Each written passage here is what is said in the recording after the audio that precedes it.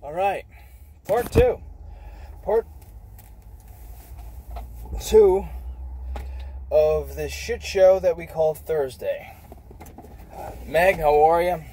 Pam, Ray, Raekwon I should call you, but you know what, Ray sounds cooler. Claudia, how are you?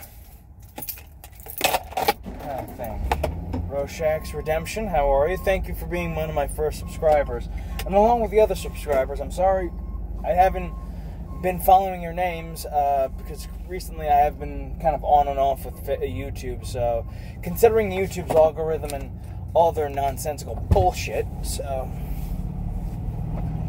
yeah, what are you gonna do with that? So yeah, it's one of those days, ladies and gentlemen. One of those days. So yeah. It's one hell of a nightmare, but hey, it's my American nightmare, so yeah. I'm looking frozen right here. So I might as well put the camera right here, right in front of me. Why? Because I need to speak to the audience. And I'm also gonna have to check the ductwork. I'm definitely gonna have to check that fucking equipment out before I come back home. Let me see here.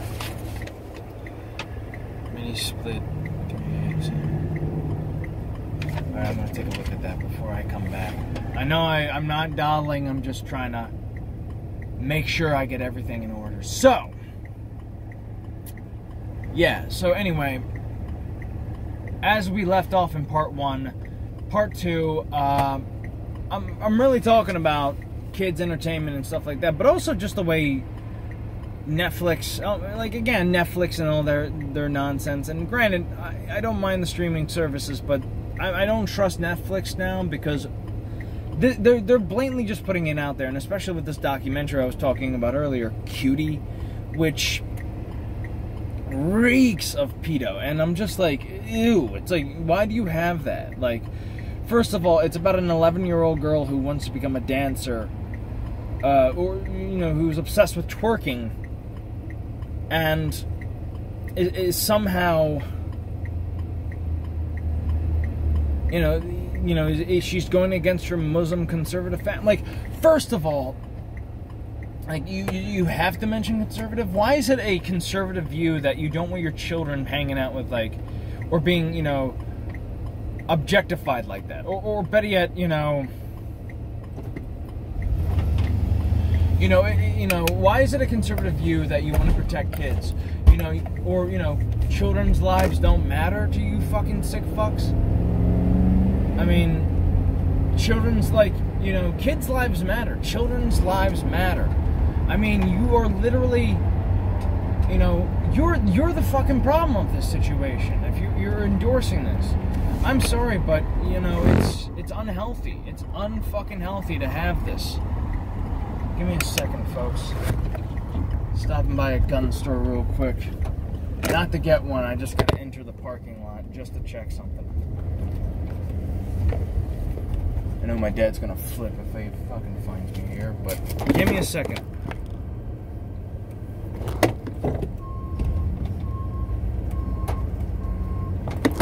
Like, everything could go wrong today. I just don't want it to go even worse. Oh no, I'm in a new angle. But yeah, you're gonna have to look at my nose. So anyway, again with this whole show, and I'm like, it's disgusting. So yeah, don't watch it. And again, it's on Netflix. They have a lot of other shows that are just like, that make my skin crawl. And granted, I'm somebody who likes horror, who likes a little violence, likes action, you know, likes comedy, you know. Granted, I like having fun, but this is demonic. This is like unhealthy fun. You know what I mean? It's like, this is not really fun. This seems to be cultist, evil shit. This is Satanism right here. Like, pure fucking real evil Satanism. Not the corporate bullshit that the Satanist groups are doing, but, like, the real evil shit that, like, real Satanists get off on, like. But no, and again,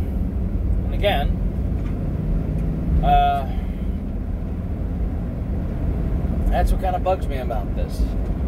And also the fact that you have, and again, I get annoyed with entertainment too. Granted, I love entertainment, don't get me wrong, but it's one of those things that is just very tricky too. And again, you know, it's one of those things. It's like one of those escapes that I really do enjoy, especially in this day and age. For a white man like me, video games are pretty much fun. I mean, they're the only last source of entertainment that hasn't been truly corrupted by the mainstream media, because they're still the Japanese game makers who blatantly don't give a fuck. And if you don't know what I'm talking about, play Soul Calibur 6 or Yakuza 0 or 1 or Nier Automata, or any video game that was not corrupted by the SJW mindset of the West, because right now the West is not the best, but we need to get our shit back together again. That's what it really just comes down to. Okay, buddy, you're gonna just take it. I'm just gonna be your putz for the evening. You, on the other hand, are just a mule pickup truck. I feel like I'm playing Grand Theft Auto right now, except I can't go on a homicidal rampages through Liberty City. But that's another thing. People want to get out on top of people for playing video games, and it's like, people are so, like, single-minded when it comes to that, and it's like, I understand the argument, though, like, you know, games that, it's training people to be sensitive to violence and stuff like that. Like, motherfucker, real violence and, like, cartoon animated violence, and especially, like, video game violence, are completely different from one another. Like, real violence is raw. It's like when people get shot, they don't, like, blow back or fall back. They drop like ragdolls. Like, you just turned off the switch. And it's disturbing, too. Like, or, like, there's been movies that, like, some movies have been glorifying it, but, like, other times, like you get, like, the real movies who are, like Stanley Kubrick's Full Metal Jacket. The violence in that wasn't geared towards making it entertainment. It was geared towards, you know, real life situations. Like, Nam was not a fucking fun time for nobody. Nobody.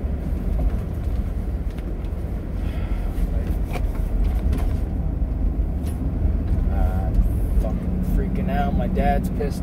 By the way, I forgot to mention, my dad's pissed off.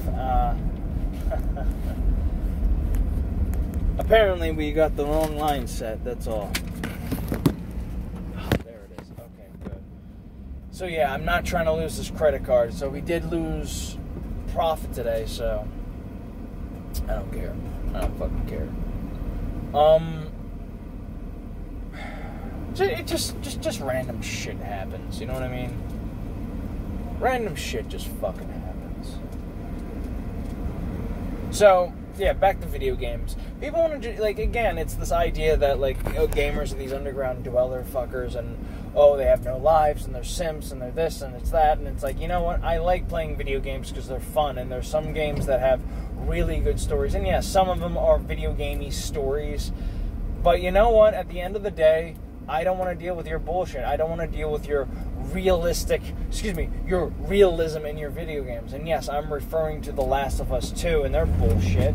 You know, the whole idea that video games are not art. You know, and these are the people that are making video games bad. These people who have to defend video games by making video games less appealing to the people who actually play video games, and more appealing to these fucking artsy fucking, you know, critics who, you know, don't play video games, who never were gamers in the beginning, who, you know, pond over the messages and the agendas of all these fucking this media. And I mean it too. There's all these people who they just jump at the opportunity to be like, my God, the the Last of Us 2 sex scene was amazing, and how, you know, a trans woman, you know, it was making love to the creator and blah, blah, blah, and you're just, like, looking at it going, this is just boring shit, like, and you can't get away with that in video games.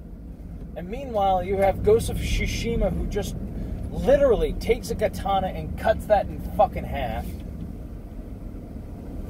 And people are upset with Ghost of Tsushima because it's a masculine story about honor and nobility, and they're upset that they're doing it. They're doing that. You know what I mean?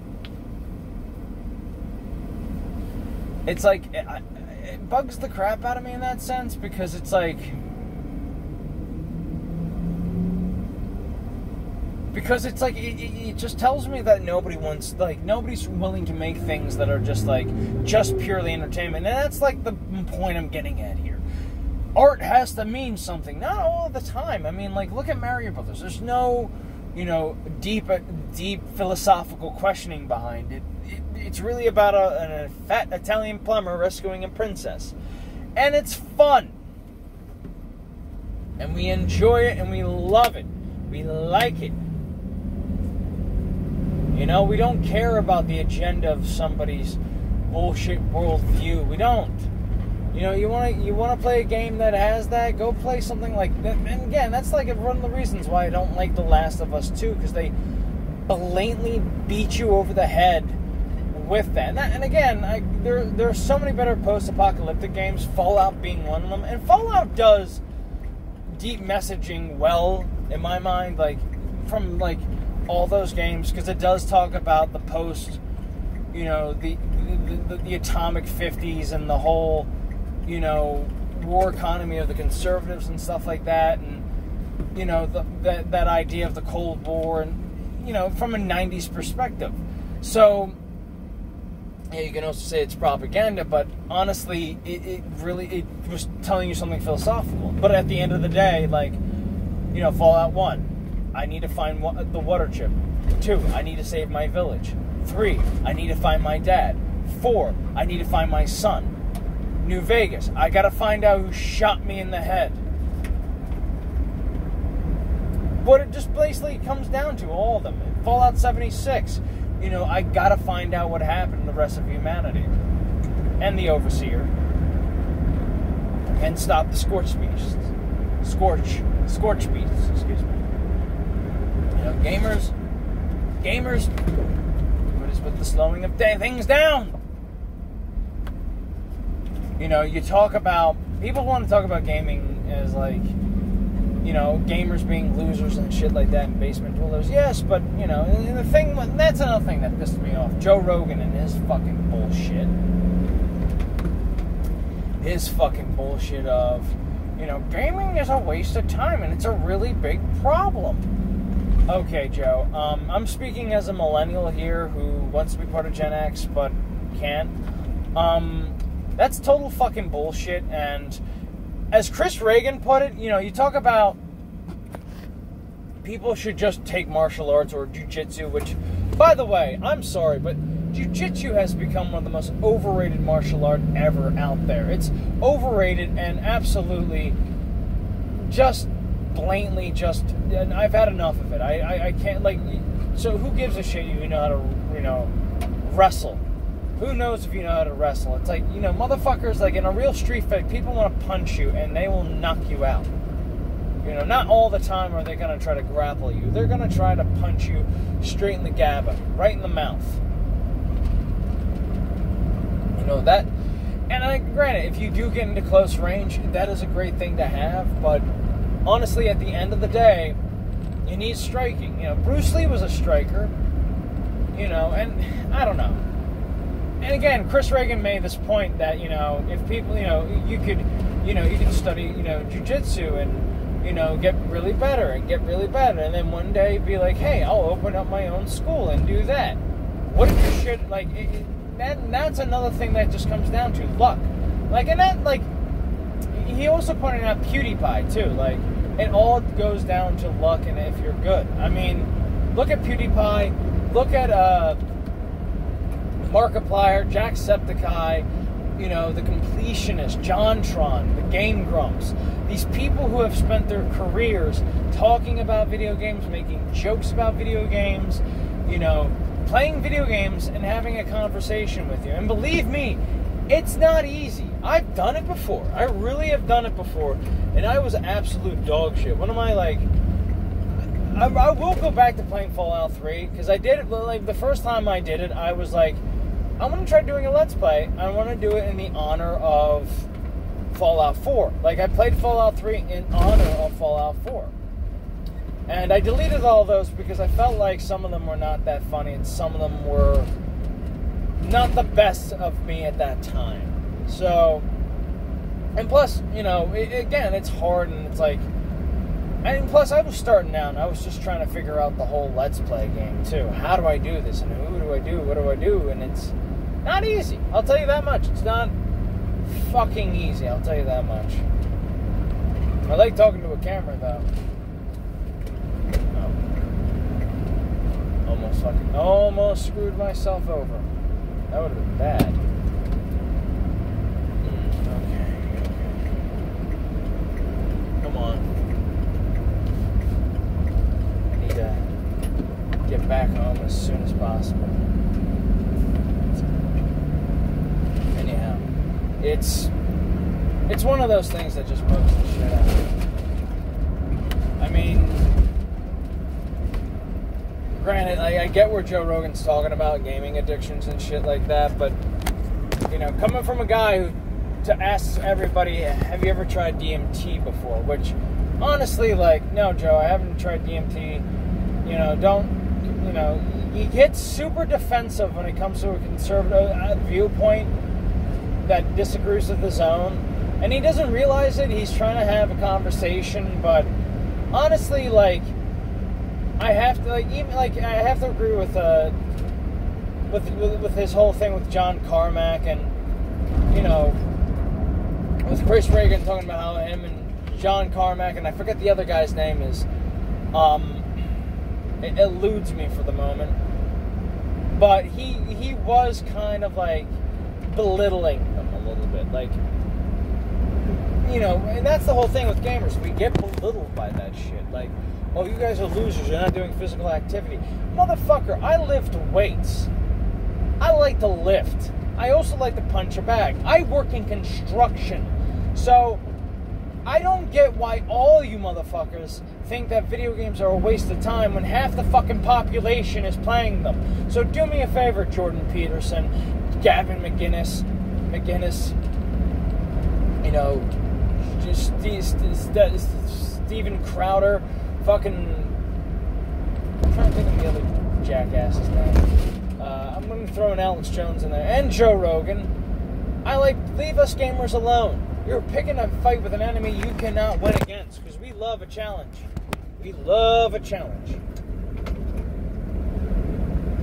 And I'll be damned if you keep fighting us, man. I'll be damned if you try. And that is another thing, too. That is another thing right there. Gamers will unite. Trust me on that one. Because you targeted gamers, and you pick the fight with the wrong group of people. God damn it, I need a fucking thingy here to keep my camera up, but okay. It's just gonna have to be like that. It's the same old song. All around the world, same song. But, and that's the whole thing, because I've lost my train of thought here. What was getting to the point at? Yeah, Joe Rogan. So Chris Reagan made the point that, you know, there's a likely chance that you might be successful in Brazilian Jiu-Jitsu and be a, you know, dojo owner. I mean, it just bugs the shit out of me when it comes to, like, that kind of mindset. Like, oh, well, if you're not doing anything physical, like, you can make money off of doing something that's considered lazy, you know, over something physical. And not to say that, you know, video games are not that, you know, are productive. Like, you're right, it's not productive, it's entertainment. But what is very entertaining is watching somebody like Markiplier or Jacksepticeye or watching the Game Grunts, PewDiePie, all these Let's Players lose their shit playing a video game, especially a horror one, because it's just like, it's funny as shit, especially with Markiplier, because he has the best kind of reactions to all of them. It's like, or but at Jacksepticeye, I kind of do love his, oh fuck, oh jeez, oh jeez, oh fuck, oh Jesus Christ, fucking hell. I like them both. I love Jack and I love Mark. And especially more recently, I'm starting to like PewDiePie, especially with this shit he's been going through. I'm like, right on, man, right on. Like there was an episode I was watching with PewDiePie, and he was talking about, and this actually kind of helped me get readjusted. I'm picking my nose, reevaluate my situation in life. And he was talking about like, you know, being who he is, and he was like, I gotta do something else. Like, I can't just be playing video games. And he, you know, started picking up guitar, he started doing this, he started doing that. And I like the fact that even these guys are admitting that, like, yeah, playing too much video games can be bad for you. And I like that. I like the fact that he was willing to come out and say that against all that. Which, honestly, to me, that, like, speaks volumes a little bit, because it's like, you're willing to be like, look. And again, it goes back to the whole, like, what Joe Rogan said about video game addiction. It's like, and again, I don't believe that addiction is inherent, that you can't adopt an addiction. It can develop within your subconscious because you're unhappy about something else, and so you're using something to cope with that. And more times you use that to cope with, the more times it becomes an addiction. Like, for example, with the whole, like, weed smoking thing, it became an addiction for me because I was just in a happy spot, you know, smoking myself into a near grave. And it's like, truth is that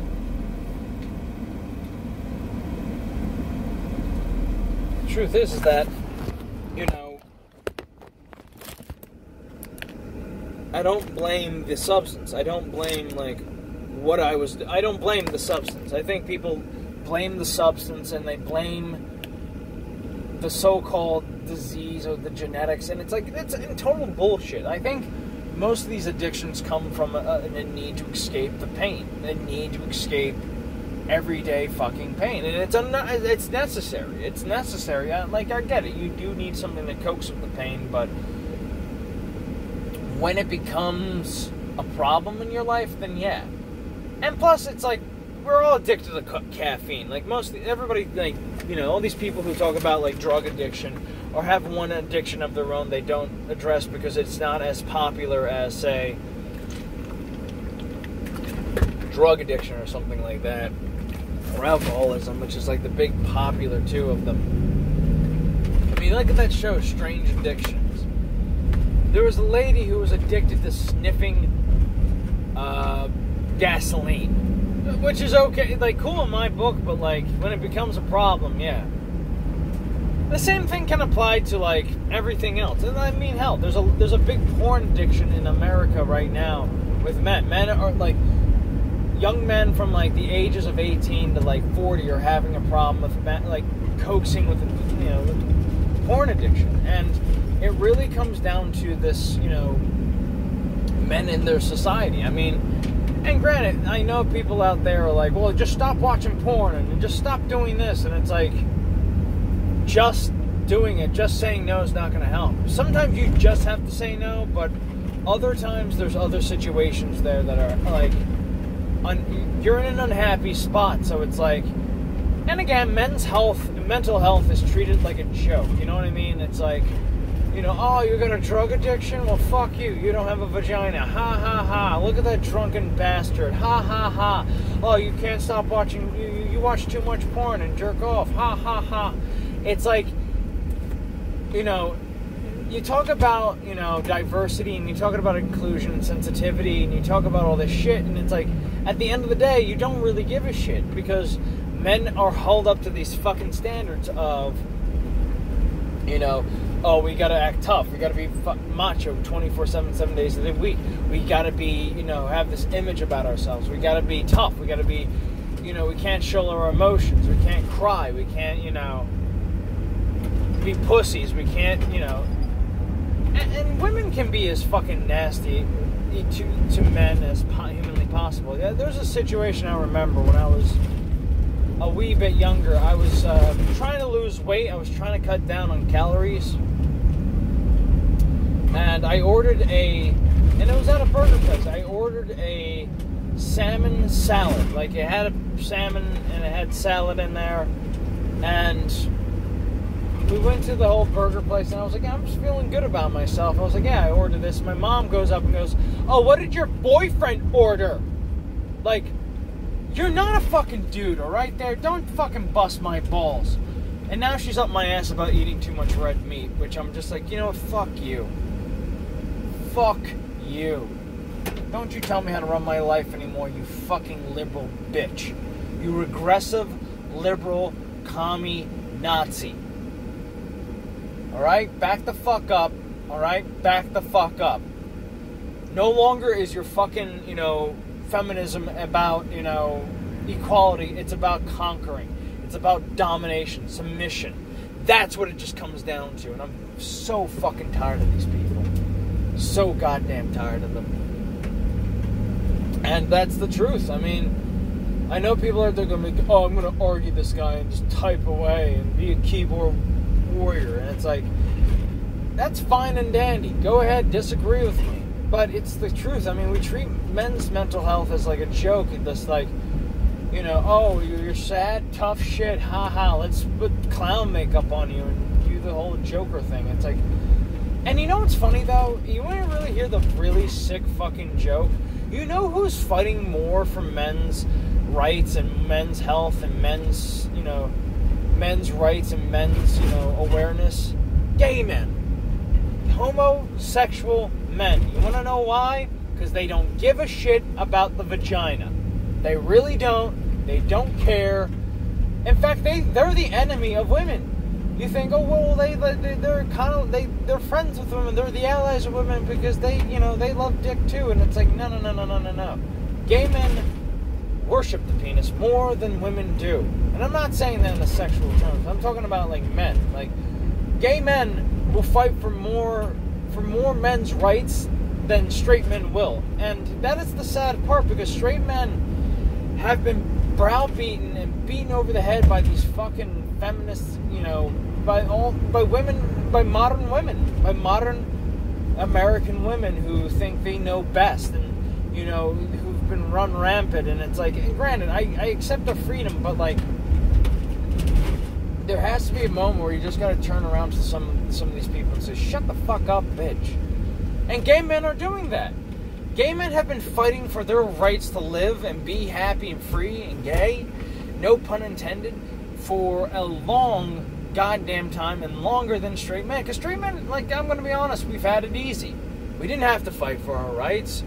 You know, okay, you can have this, you can have that, you can have this. And then all of a sudden we're in 2020, and we're pumping estrogen into boys who are acting out. We're pumping estrogen in our fucking kids and telling them that they can be girls and that they shouldn't be boys. Like, why do you think transgenderism is on the rise? Because men,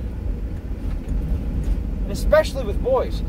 Why do you think that with boys? Because boys, you know, because it's easy to be a girl in this country than it is to be a boy. Because, oh, we worship the women.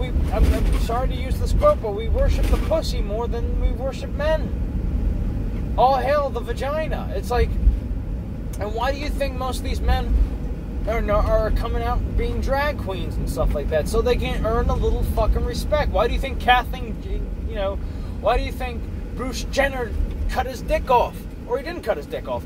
He's now dressing as a woman because he gets more respect. I mean, hell, if you're in the house of the Kardashians, you would too. You would too, to get a little shot of fame. If I was him, I would just been like, you know what? I'm just going to sit back and just do my own thing. Do my own little Humpty dance. But do the Humpty Dump. But it's that nonsense. It's that absolute nonsense that we're, you know, you're not important because you have a penis. It's like that's disgusting. That's really fucking disgusting to me. It's like, and granted, if you really do want to dress up like a woman, go ahead. If you really feel like that's what you should do, you want to do, go ahead. I'm not telling you shouldn't. I'm not saying we should ban it. I'm just saying, like, look, let's look at the psychologist of this. Like, why do you think there's so many people who want to be transgender? Because there's so much pressure into being a woman and a man too. Like, oh well, I'll be a, you know, like, take a look at these girls wanting to be men. You know, they're like, well, I want to be a man because I don't want to be objectified, and I don't want to. Well, tough shit. That's life. Deal with it. That's gonna happen. And I know it's harsh, but you have to stand on your own 2 feet. You gotta look at a feminine role model. I'm just gonna fucking go with it. Fucking no one cares what to do. That scares the shit out of me. It's this, you know, is this idea that men are like, you know, well, it's hard to be this so-called gender, so I'm gonna switch sides. No. Like, look, I get it. This is all the young kids out there. For the young kids out there who somehow find my channel, who somehow piss off the argument, they look at my thing and they go, okay, what's this guy about? Spread it around, too. You know, if you are a boy who wants to be a girl, try being a boy for a while. Try being a boy until you're 18. If you're a girl and you want to be a boy, try being a girl for a while. Find a feminine role model. Find a masculine role model and try to understand what it means to be feminine. Try to understand what it means to be masculine. Don't deny your animus or your anima. Anima is for the men, you know, that's the female part, that's the male part of the brain. That's the female part of the male brain, and the animus is the male part of the female brain. So, yeah. But overall, I think people need to come to the terms that, yes, I was not, like, if you want to dress up like a boy, go ahead. If you want to dress up like a girl, okay. But at the end of the day, just accept yourself. Understand why you're unhappy with yourself and change that. Understand that. If you can't change it, then accept who you are and live your life happily and freely. That's all I gotta say. That's all I gotta say. And again, it's, you know, it comes down to this. It's a weird society we're living in nowadays. It is. I'm not surprised by 2020 anymore, so I'm just preparing for the future. So that's the end of that. Thank you for staying between these two parts. I'm glad you, I hope you liked them. So I'll see you guys in the next episode. Take care, love you, and bye-bye. And remember to stay absolutely awesome. Peace.